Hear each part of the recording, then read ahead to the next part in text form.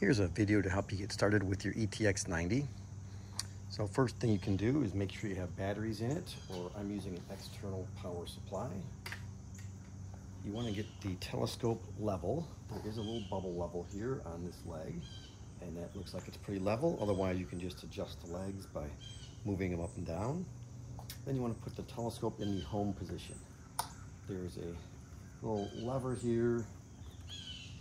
The silver lever to the right, push that way, is unlocked, so you can rotate this. So rotate the base counterclockwise until it hits the hard stop. So it hits a stop. Don't want to turn it too hard or break anything. Just hits a stop.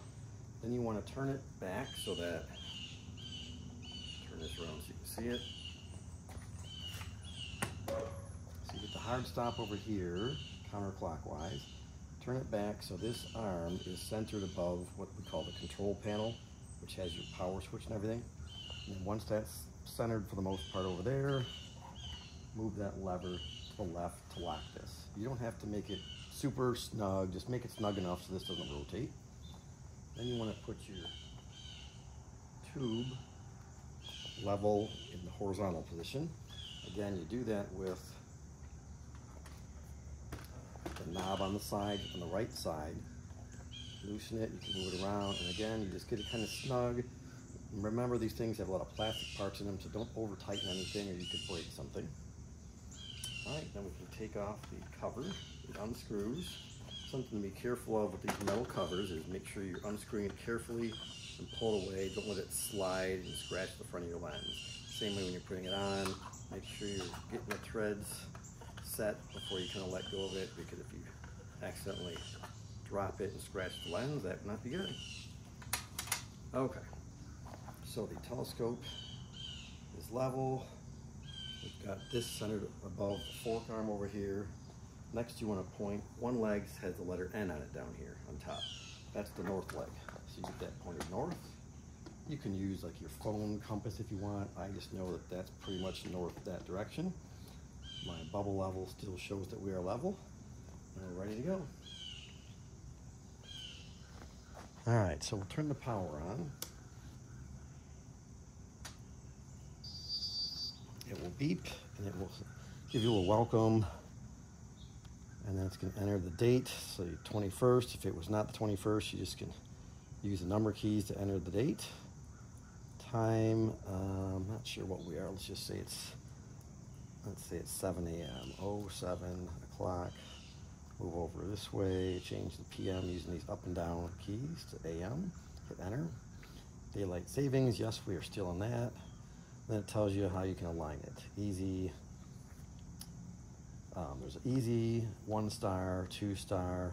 So I'll just give you an example of what the easy alignment is. Hit enter. It says to put it in the home position. Again, that's going to ask you to make sure it's level, and this is centered above the arm over there. So that's the home position. We say enter. It's going to select a star. While it's doing that, I did make a little slide out dew shield. Slide that out before you get going. Just a little foam dew shield to help keep the dew off the front lens.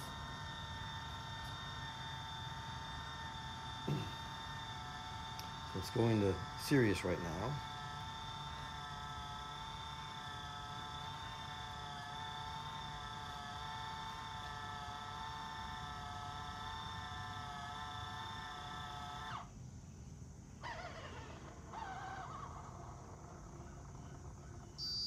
And it should be close where you would then look through your finder scope first, because that's pretty wide field.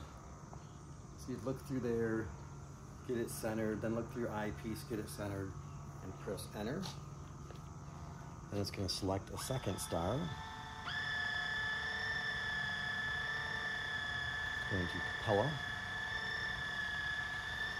One thing I always do when it's going up high like that, in case for some reason there was an error in the motors or something and it kept going up, you don't want it to keep going up and hitting a stop and messing up the gears. So have your finger over here near the off switch. If for some reason it kept going up too high, past where it should be, just power it off and start over again. Doesn't happen very often, but it could happen. All right, so this is going to Capella.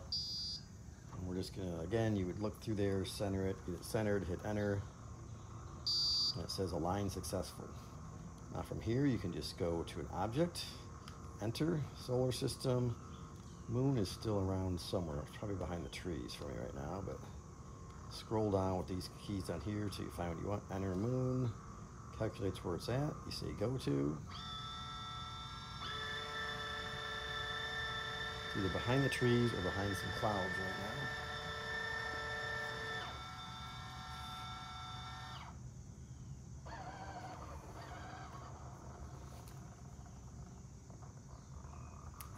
It's behind those big cloud bank right there right now.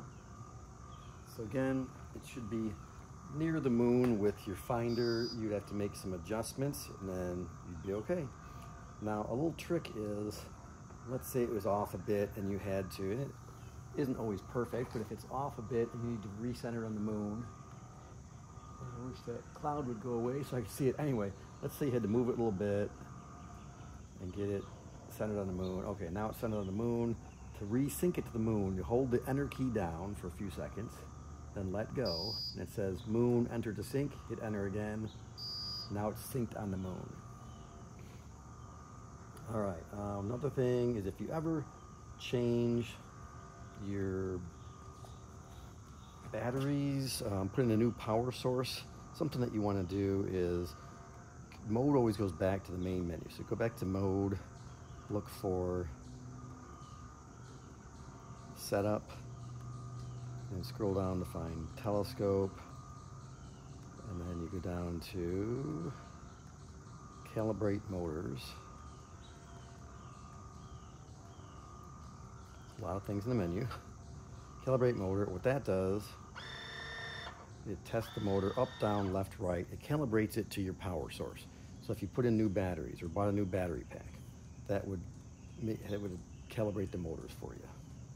Now do that when you first turn the telescope on, because that will mess up your alignment since it moves it around a little bit. Other thing you can do is, again, in that same setup, go back to telescope.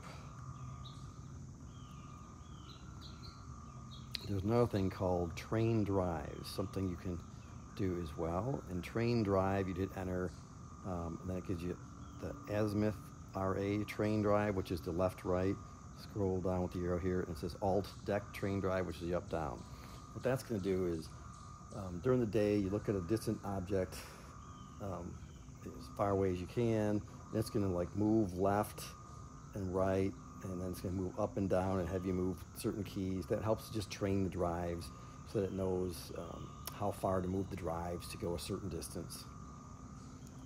All right. The delay did not help because there's even thicker clouds now. But anyway, that's kind of some basic things. When you're done for the night, just turn it off. Power switch off. I like to just kind of have the tube down a little bit. I unlock this just so everything's kind of loose. If you pull back your dew shield. If you happen to have moisture on your telescope, you can bring it inside and let it dry out. Otherwise, again, carefully put that cap back on, screw it on, and you can just carry the whole thing in at once and go inside.